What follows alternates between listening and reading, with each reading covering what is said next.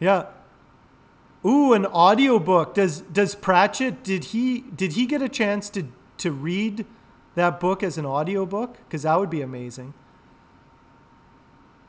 The Murricaster is priceless. Chevy, you have no idea how much I'm selling Murricasters for now. I'm waiting. Chevy, I posted a bunch of Murricasters on the 4th of July. We'll see if I ever get a Murricaster. I was surprised. I didn't get any Murricaster orders. Someday I'll get a Murricaster order. Someday. Yeah. Yeah.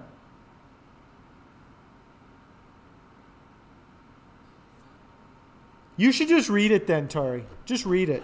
Just read it. Read it and enjoy it.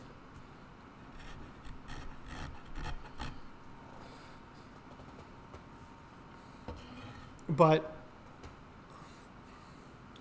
this guitar, I am making the body out of an old table. So it's like I went from that guitar, which was like super fancy, high-end hardware, high-end everything, to this guitar, which Rage gave me the neck blank for this one. So thank you, Rage. Rich Light gave me the fingerboard. So Rich Light gave us boxes of free fingerboards. Like, this is what I mean. It's like, just sometimes people just give you stuff. Hey, XD Smokey, thank you for that follow. An Ameribase. Yes, Chevy. It does need Ameribase. Good idea. Maybe that'll be the next one. Anyway, so this guitar, all the wood is salvage table, fingerboard given to me, neck given to me. Meredith gave me the P90s for it. Oh wait, sorry, no wait, this is not getting the P90s. I'm salvaging a student, Gio, one of the students, cut his plates and left the rest. So I'm salvaging this from Gio's build for the pick guard.